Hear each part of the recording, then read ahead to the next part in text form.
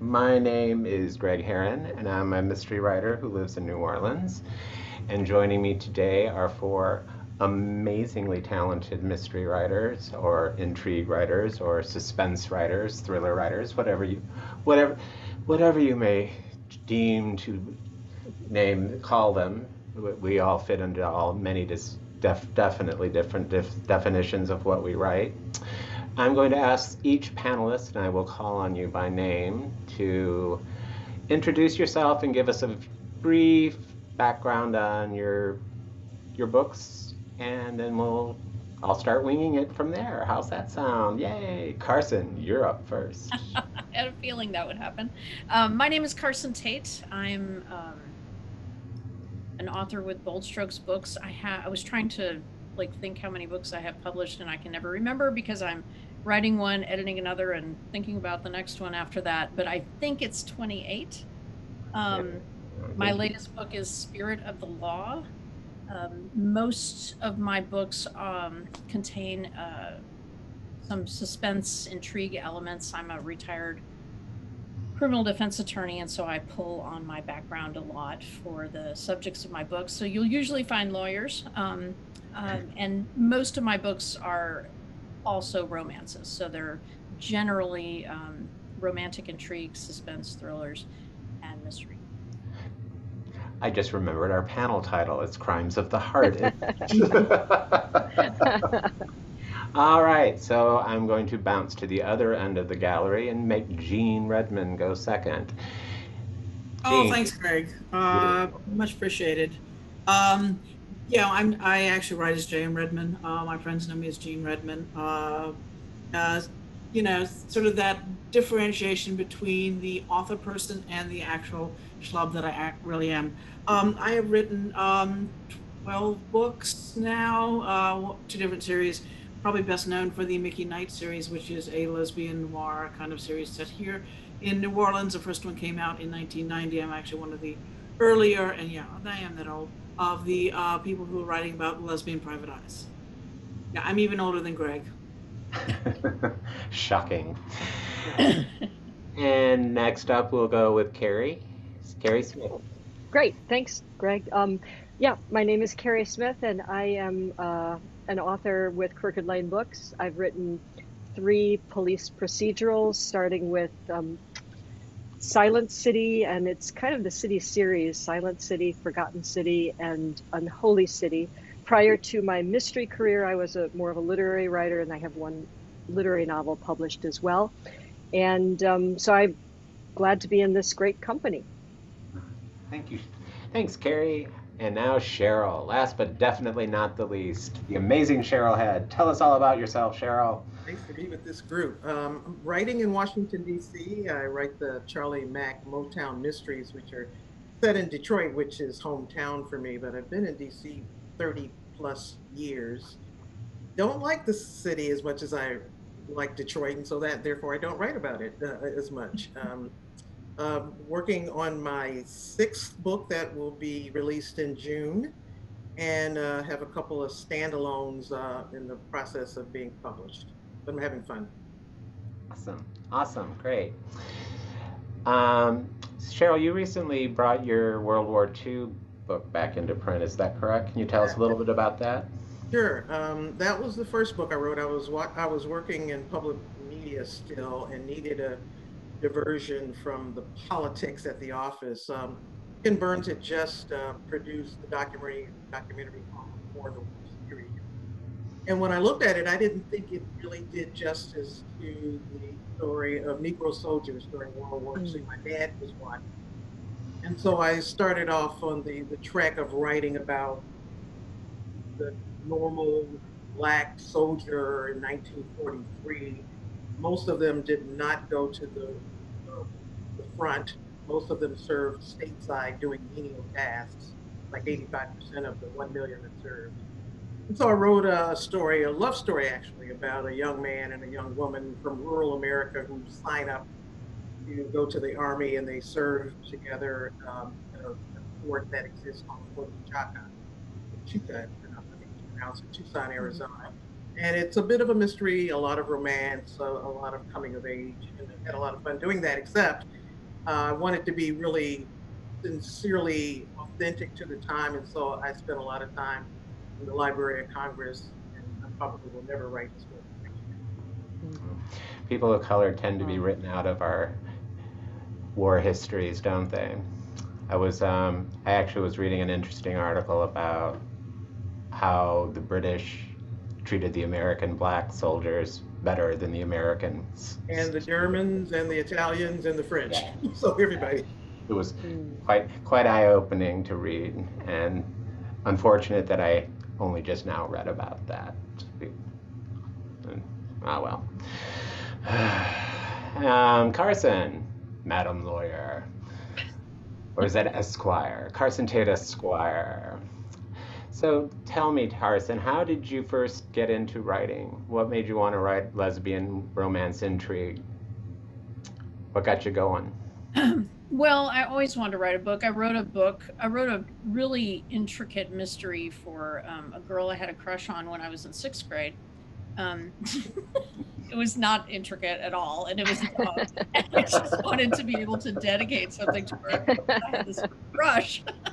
So I wrote this really not very mysterious mystery story, but so that's always been, like, I've always loved books, and I've always loved reading stories, and I've always had a lot of admiration for people who can tell stories.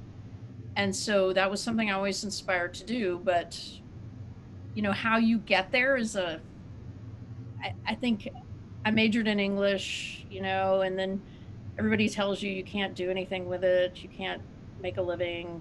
I went to law school. I've done a bunch of different things. I've taught school. I avoided this occupation with every other one. But I actually think what it was doing was informing my ability to tell stories, because I have a lot to pull from now. But as far as when I finally sat down to do it, I'd been reading a lot. I'm a huge Mickey Knight fan from back in the 90s. And but I remember going to the bookstore and just buying everything that was out at the time, and there just wasn't a lot, and just consuming it greedily. And then one day, it was 2007, I said, you know, I'm going to write a book this year. I'm going to start writing a book. I'm going to actually do it. And that was my challenge to myself. And that was my first book. And amazingly, I decided not to write about lawyers or crime or mystery, because I was doing that for a living. And so I just wrote a romance. And then I was like, why aren't I pulling from the experience I have? So that's when I just started writing romantic suspense, and been doing it ever since. It's just kind of addictive. And do you find it difficult to balance out the romance versus the criminal elements that go on in your books? It depends. If I'm writing a contemporary romance that I'm craving some kind of suspense, and you know, I want to drop a dead body in there or do something that's totally inappropriate for that. When I'm writing an intrigue, then I'm craving the simplicity of a contemporary romance. So it just depends on what I'm doing. But actually, I find that it really, like, I look back on like the Mickey Knight series. I'm a huge fan of Sue Grafton's Alphabet series, and all those, you know, female dicks. And one of the things I really like about them is when they have some kind of relationship arc in them, or even if it's not throughout the series, but you know, I'm invested in that character because of how they interact with other people, and especially a love interest, because I think that really tells us a lot about that person. Whether it's a horribly dysfunctional relationship or a good one, you know, I just think it's a really interesting element to it. And so in writing, I think that it allows me a lot more stuff to play with, you know, to have that in there as well as the intrigue. I think it gives it a lot more breadth. Well, our panel topic and title actually came from a panel that I was on with Nevada Barr. and I actually said her first name correctly. It's not Nevada, it's Nevada. And she said that she basically said that the best advice she could ever give a writer is that if it's not romance or it's not mystery, it's just boring. which is where this came from. Carrie, you write police procedurals. So what drew you to writing about the police? You're not a cop, are you? No, I'm not. I once dated somebody married to a cop, if that helps. But Ooh. Yeah, I want to read that. But, yeah, actually, I'm writing that story right now. That goes back many years. But I was always a P.D. James fan, and I did not start out as a crime writer. I really started out as a literary writer, and I published a book when I was about 23, and then I didn't publish anything until I was 55. Between 23 and 55, a lot happened in my life. But when I came back to writing, what I thought was, I want to write something that people really want to read, that will be engaging, that I don't have to, think it's never going to be read, because nobody really reads literary books very much anymore. And I had always just loved the Dalgleish books, and I loved, what was that series on PBS, the mystery, that the mystery series on Masterpiece Theater, or mystery.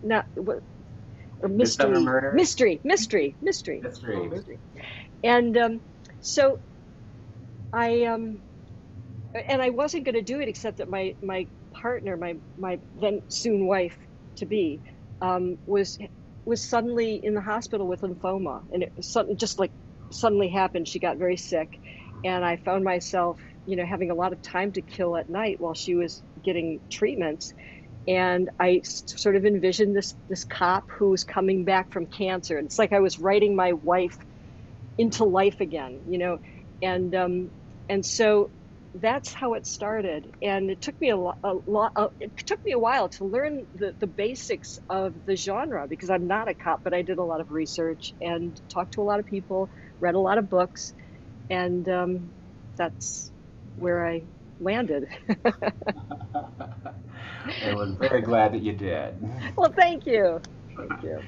Now, Jean, I know your parents were your dad was your dad a reporter, or was your mom a reporter? Both my parents were. They met. They both were reporters. Yeah, that was what I was going to say that, and then I thought it was wrong, and I corrected myself, and I was wrong to correct myself.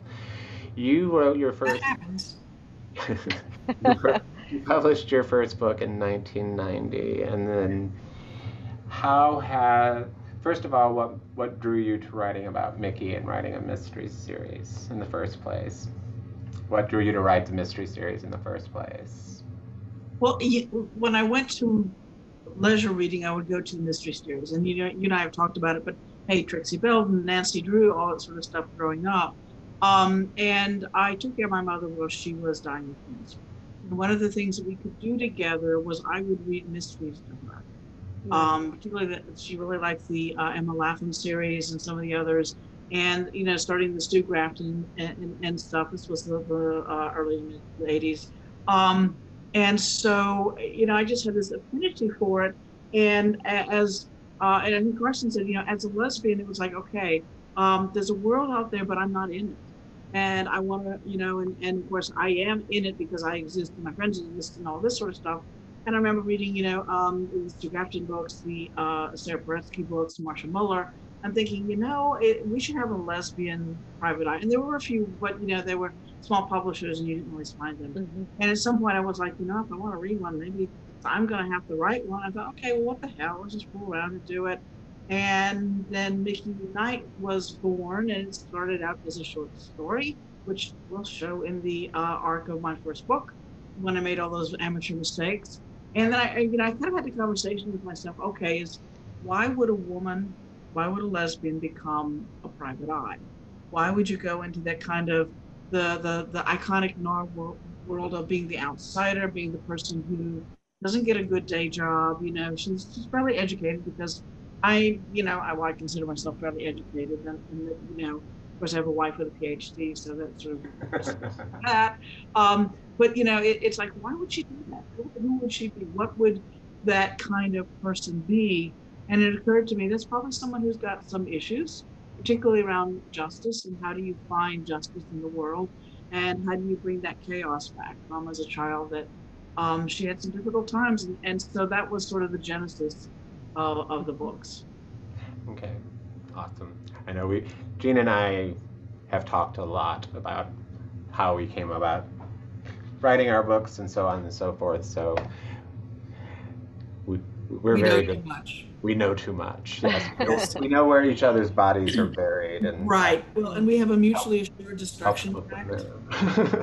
I am Greg's boss's boss. Yeah. And Greg is my editor.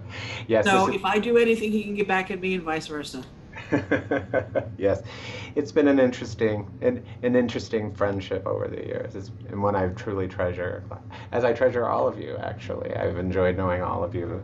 One of the best parts to me about being a part of the mystery community is all the other wonderful people you get to meet and become friends with.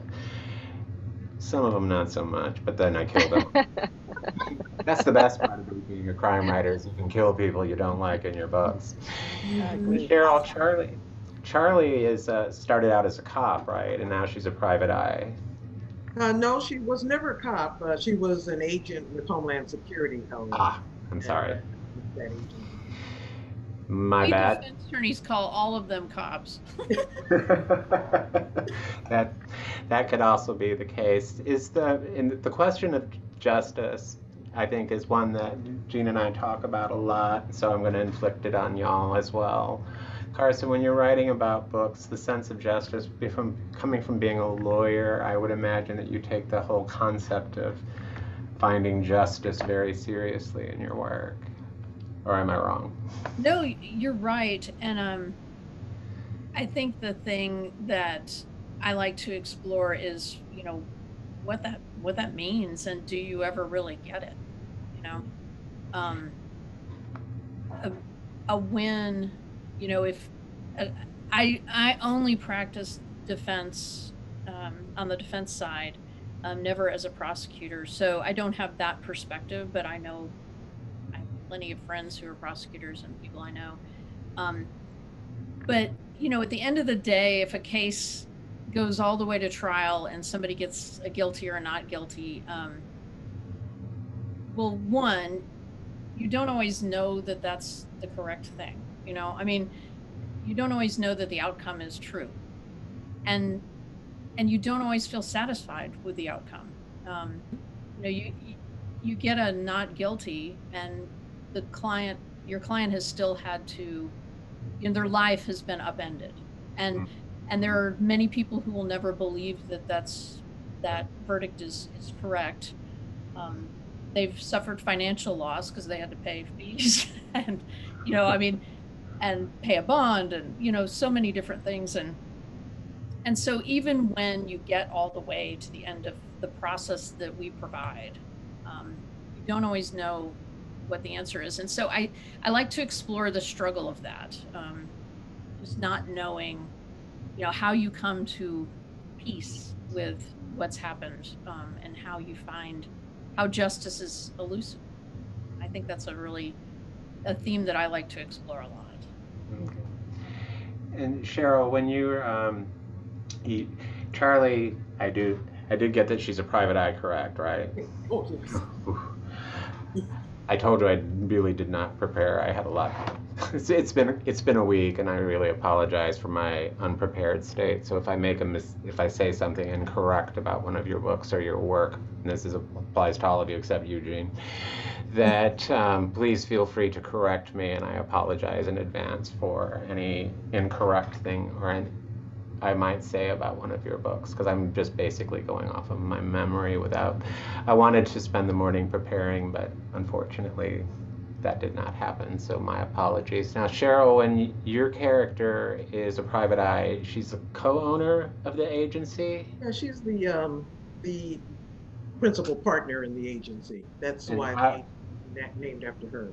So when she went, she went from Homeland Security to private eye, Right. to being a private investigator. Was that a difficult process for you to follow in your work, or? Not so much, because of the question of justice that you already posed.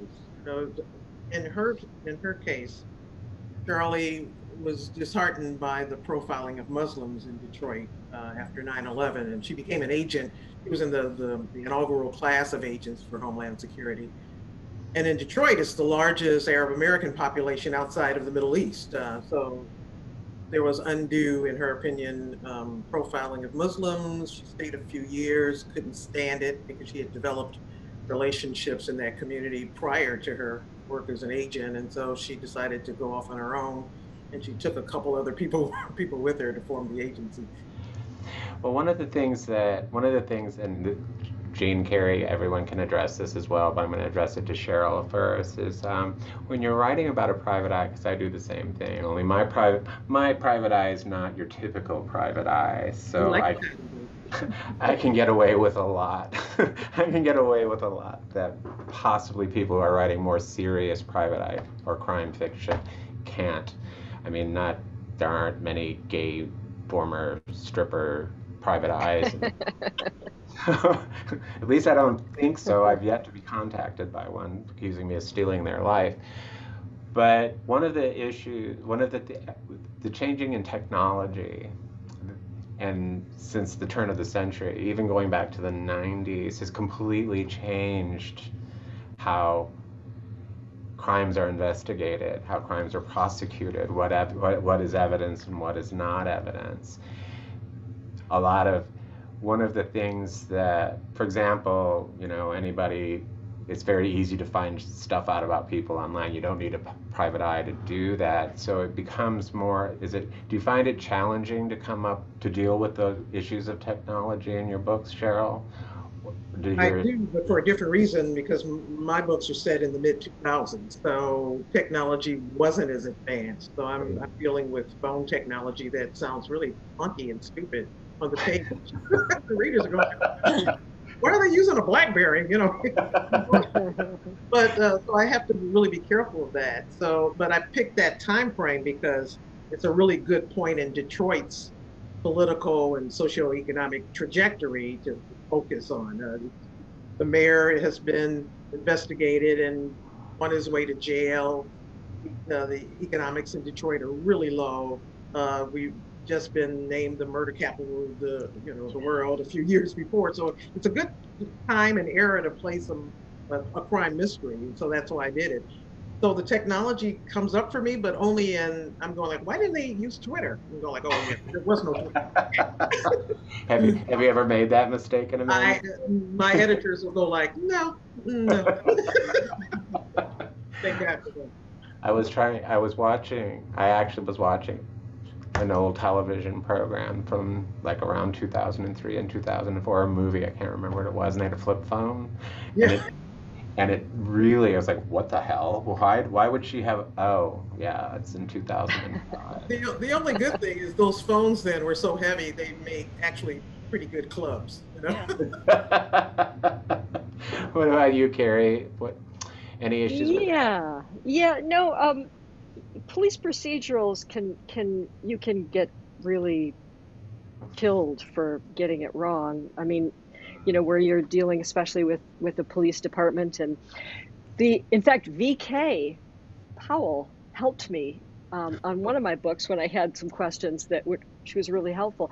But because, and the thing is, you've got to know what, for example, my detective is a New York City, an NYPD detective, and you have to know how things work on the NYPD.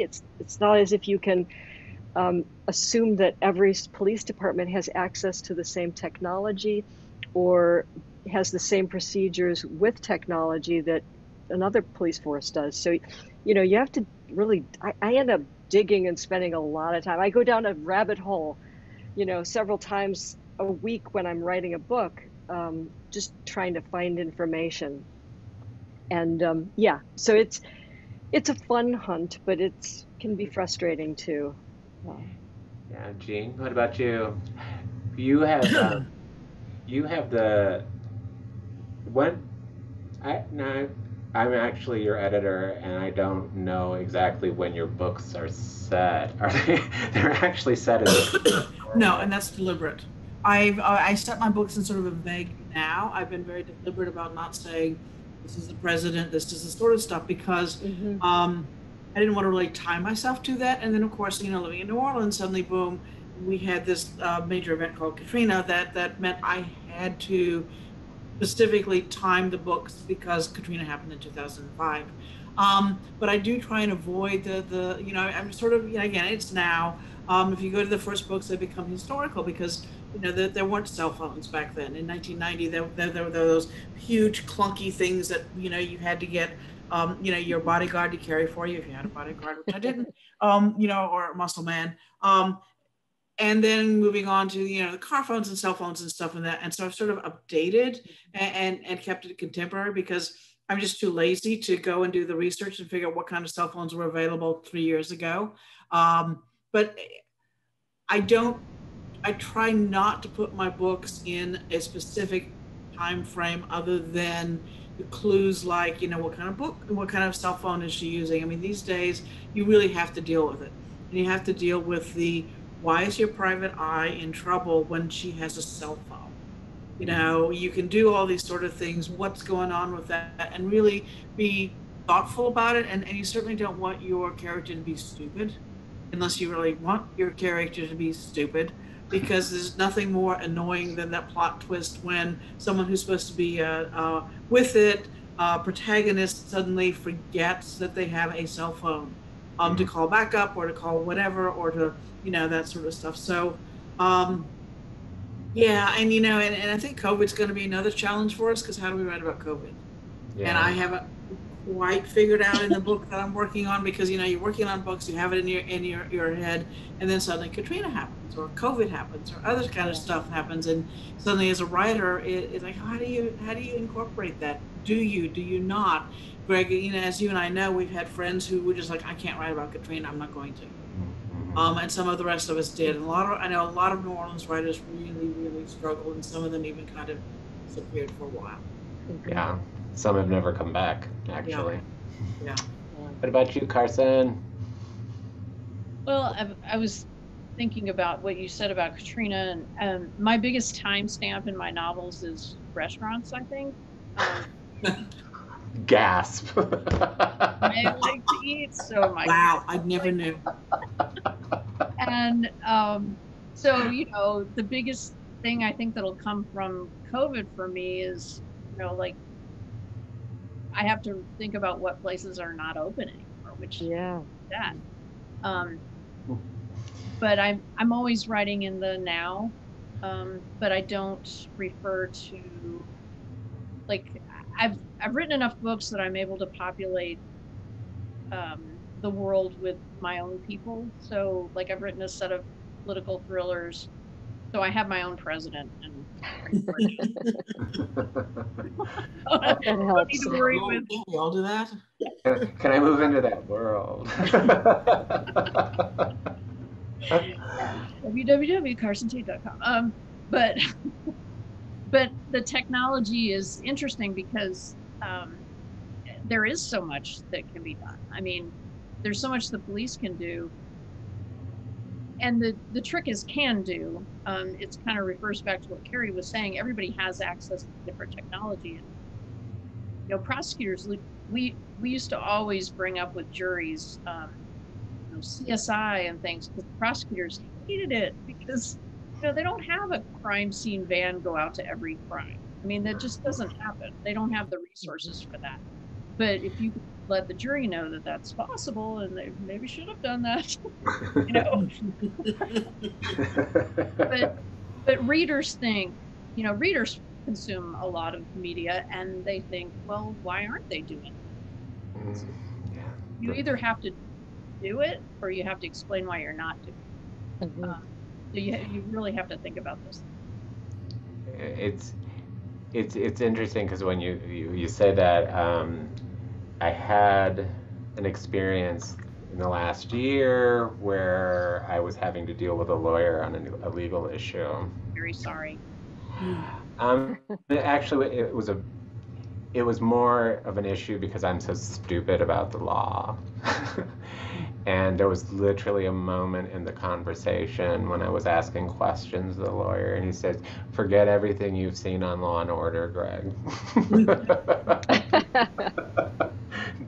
That's not what you need to be concerned about. I will tell you when you need to be worried about something. And I was like, okay, great, thank you. Which, that's like, I think with as much media as there is now, and I'm talking about, Netflix, Hulu, there's just so much to consume that all consumers of anything, real estate, you go to hire a realtor and you're like, well, how do you charge so much? I could do this on, that there's that barrage of information and everybody assumes that it's true, which is another interesting thing to explore. How do you determine what's true in a world where you're barraged with all this information and no way to verify it? Right. It like people also like a very common distinction that people do not make about our legal system is you are not found innocent. You are found guilty, and there's a significant difference between the two. Cheryl, when you're I was just going to say, Greg, on that point, in my experience, mystery readers and crime readers are really discerning too. I think they're not as forgiving as readers of romance. They will call you on something and they go like, "That's not possible. Your plot is." Yes, they do, and there's something about. I think there's a reality to that too, because our readers generally are fans of our genre, and it's all about figuring it out. Yeah. It's the puzzle. They want to see if they can they can figure out what the author is doing before the author actually does it. And then based on their other books that they've read and based on the TV shows and movies and etc. that they've watched, well, on Law and Order, no, I'm not writing an episode of Law and Order because I'd be making a lot more money. Cheryl, when you say your books are set in the mid to the aughts, I guess is what they call them now. Do you specify which year, or is it just kind of vague? Because I have so far. The other time element for me is Charlie's mother has early onset Alzheimer's, so I realized pretty quickly that I'm going to have to also have her diminishment be part of the plot line, which I hate because I love Ernestine. So that's another consideration for me. But the current book is set in 2009 because I wanted to make a point about how Michigan alt-writers came to be. So I wanted to set it in the first year of Obama's presidency. So I'm pretty much going chronologically through the series. I don't know if I'll continue to do that. I might take a leap, but I also don't want Ernestine to die or not die. Well, one thing that like Michael Nava is doing now. Yeah. Michael Nava originally wrote and ended his series in 2001, I believe. The last book came out in 2001. And now he's gone back and brought the series back, but rather than following the series after the last book, he's gone back in time. The early years kind of thing, which is great because with your year boundaries, you can always go back and, I can do 2007 this year. I'm writing it down. That was always, my books I'd always said that my books were set in the amorphous now. It's, and I never was gonna deal with explaining technology changes. It just was going to be. We didn't have cell phones back then. We have them now, so I'm just not gonna mention any of that. My first book, he calls the cops when he finds the body from a payphone. I had Trying to find one of those today. Yeah, and that, which brings back the whole, the issue of pandemic. Do we want to address the pandemic in our work? Cheryl, obviously, you can put that off for as long as you want. Yes. you got years to go before you get to the pandemic. But I know that I've seen a lot of people, as Jean said, I've been seeing a lot of people saying that they don't want to deal with it. And I didn't understand that, and that people don't want to write about it. But I just draw from my experience with Katrina, in that I didn't want to write about Katrina either. I didn't want to write about post New Orleans Katrina. I was living it. I didn't want to write about it. But it was incredibly cathartic to do so, because I was able to get a lot of issues that I didn't even realize I was experiencing, getting it worked out by going through it with my characters. And I think I probably will do a pandemic book. I'm kind of screwed right now, though, because my last Scotty book was the Christmas before the pandemic. And then 3 months later, it's like, okay, well, if I don't do the pandemic, it's got to be in that window, that little window. So what am I going to do? And how many books can I fit into that little window? The Mardi Gras right before. What a harbinger. Yeah, exactly. And because I'd actually wanted to do a book about that Mardi Gras, Jean, because I was about the Hard Rock Hotel collapse. Oh, yes. And I was going to put that into my Mardi Gras book, and now I'm like, okay, well, now I'm going to have to write a bunch of books in that period of time until I know what to do. Monday book, Tuesday book, Wednesday book. It's like, yeah, those bodies are dropping out of the sky in New Orleans. Yeah. Pandemic hits, before everything shut down. But it's also kind of one of those things, too, where with the pandemic, with Katrina, at least at the point by the time that I was starting to write about Katrina, we were starting to see the recovery start in New Orleans, and things were starting to change, and people were starting to come back, and we were starting to have events again, and things were opening up again. And so there was a hopeful sense when I was writing. It's like, even though this is a very dark and grim topic, there's hope. I don't know if we're at that place right yet. What do you think, Carsen? Are we at a place where we can see a hopeful end to this, so that we can write about it in a way that's not going to depress the hell out of the reader or turn them off completely? Not me. I mean, I'm a pretty optimistic person, but I think we'll get on the other side of this at some point, but I don't have any interest in incorporating it into my work right now.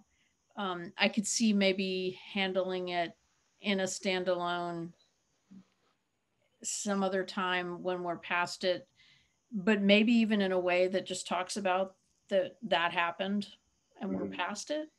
I mean, the romance element makes it a little difficult for me to handle it too, unless I want to make it about that, like about how you handle a romance. Pandemic romance. And I'm just not, it doesn't interest me at this time. I do think it's affected every aspect of everything. I was watching, I don't know what movie I was watching, but I was like, all those people are standing so close to each other, and it's really bothering me. But I'm just, if the idea strikes me, I'll take it on. But right now, I don't want to bring it into any of the worlds I have, because those are my safe places, and I don't want to mess with them right now. How about you, Carrie? What do you think? Well, I don't really see myself writing a pandemic book. There's been a lot that's happened in the last year, and I think that obviously, like everyone, I've been affected by the pandemic, but I think that what's been more sort of shaping where I'm going is more the social justice movement and the Black Lives Matter movement. And when I grew up, like Cheryl, I grew up in Michigan. I grew up in Grosse Pointe, Michigan, which is right next to Detroit, but a world apart. And lately, my mind has been going back in time to all the messages that I got when I was growing up in the kind of family that I grew up in. And I'm starting to go there and trying to figure out what that all means and deal with that in my writing. And I feel like that's where I'm being pulled right now. It's not necessarily, mystery writing, but that's where I'm going right now, because that's where I find like like something that matters. So, I feel almost in some ways I feel like I'm writing historical fiction because I'm so old, and I'm talking about the late 1960s and 1970s of my childhood, and my parents. Well, here I go confessing. My parents voted for George Wallace, so that's the kind of, I really understand the Michigan militia and all of that world out there. I get that. And it's why I came to New York. So I'm going back there to try and explore that a little bit. I'm so glad that you segued into social justice, because that was something else I wanted to bring up. So well done, Carrie. Thank you, Greg. Whatsoever. Thank you. And I totally understand that as well. We're from Alabama. My parents voted for George Wallace as well. I grew up in Chicago in the 1960s. That was my childhood, was Chicago in the 1960s with the rioting and the Democratic National Convention in 1968 and all of that. And the messaging, like you, I was getting the kind of messaging that I was getting as reality had to been unlearned as an adult. Exactly. And it's an ongoing process. Yes, and I'm absolutely. kind of going that direction myself with some of the stuff, my writing too. I'm doing some short fiction addressing social justice issues in the book that I am waiting for my editor to get back to me about. Great, kind of addresses that whole rural Alabama mentality thing and dealing with it in the modern day and how it was in the past. And I don't know if I did it right. And that's part of the reason I'm so nervous about hearing back from my editor, because I don't know, because of what's in my head from childhood. But so I think that's an interesting place to go. What about Eugene? Social justice, pandemics. What you got going on there, girl? Boy, so much stuff to unpack. I think the difference with Katrina, there was a clear set of the waters came, the waters stayed, then the waters receded. And then we could move into seeing what was left behind in the water and then figuring out how do we start rebuilding or moving on with our lives. So there were clear places to step on, little small stones in this stream of uncertainty that you knew this was the way. And with the pandemic, it's been so much different. I think Greg, you and I, obviously in our day job is in public health. It's like, well, okay, who knows what's going to happen now? How do we figure this out? Everything's changing. We don't know what's going on. What's the virus going to do? All the variants are coming out. This constant sense of churning and uncertainty. And for a writer, that makes it very hard to do. And it's one of the reasons I've been reluctant to go into it, is I don't even know what to make of it personally, and even with Katrina, as you said, that was challenging and hard. So for writing about it, I'm thinking of setting the book sort of in that moment when we're just starting to come out of it, when we're starting to come back. And for private detectives, well, I think for anybody, but still so much is human interaction. And how do you interact, when you can't go and interview somebody, how do you do this sort of stuff? And social justice, I think that's something that we all need as writers to take the risk to challenge it, because if we don't, who's going to? Some of you may know I have another series, which unfortunately is on hiatus because the publisher decided not to publish any mysteries again. But the first book was set in a small Mississippi town like the one I grew up in. And the protagonist was a newspaper editor whose husband family had founded the newspaper a long time ago, and she'd come back to that small Mississippi town to be with him and to, raise their children and work on the paper. And they discovered the skeletons of 3 people that turned out to be civil rights workers who supposedly had gotten on a bus and left and never been seen again. And so she has to uncover all the skeletons. And that was a huge dive into a very ugly past. And I can say, in some ways I was lucky. My my paternal grandmother, the one here in New Orleans, was like, we can only use this cab company because they only hired white drivers. On the other hand, my mother, the Indiana woman, was like, in the 8th grade when Mississippi still had not completely desegregated school. So I was still in a segregated school. The assignment was, ask your parents, someone historical that they really respect. And my mother said Eleanor Roosevelt. And I, 13-year-old, 8th grade, I didn't know as much about Eleanor. I knew, she was the social justice. And then looking at her history of, going in an airplane with the Tuskegee Airmen, fighting, resigning for the Daughters of the American Revolution. So I had those two sides of the family pulling me in various directions. And, I hope that my mother's direction is the one that keeps pulling me. But yeah, I think, the book that I'm working on now, and I'm sort of just into it, the tentative title is Transitory. And Mickey is stumbling home from the French Quarter after the bars have finally really reopened, and watches a car come by and throw somebody out who turns out to be a Black trans woman who dies. Mm. And that's the opening of the book. Ooh, can't wait to edit that. Yeah, I can't wait. Yeah. And, it's going to be really challenging because I'm going to have to write about people that that's not where, I'm a white woman who grew up into a certain age and all this sort of stuff. And how do I get into those worlds? And I think for us as writers, that's the really challenge, again, because if we can't imagine it, how do we get there in real life? How do we imagine people as fully real people? And I think that's a struggle for so many of us, is that we have a world that says this group of people, white straight men, are real people, and the rest of us aren't quite real people. Mm. And I'll shut up. Others need to talk. I have been watching It's a Sin this week on HBO. Oh yeah, me too. Mm. I binged it. What did you think? It was incredibly painful. It was incredibly painful. I think it was the first time I've ever seen that narrative of the 1980s where the characters were the age I was. Yeah. At that time.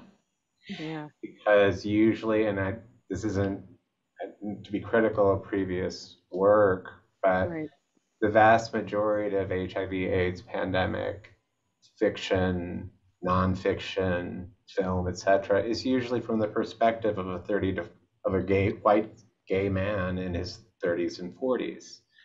And so I wasn't really prepared. I knew it was going to be hard, but I wasn't prepared for how hard it was going to be, because you forget how young everybody was.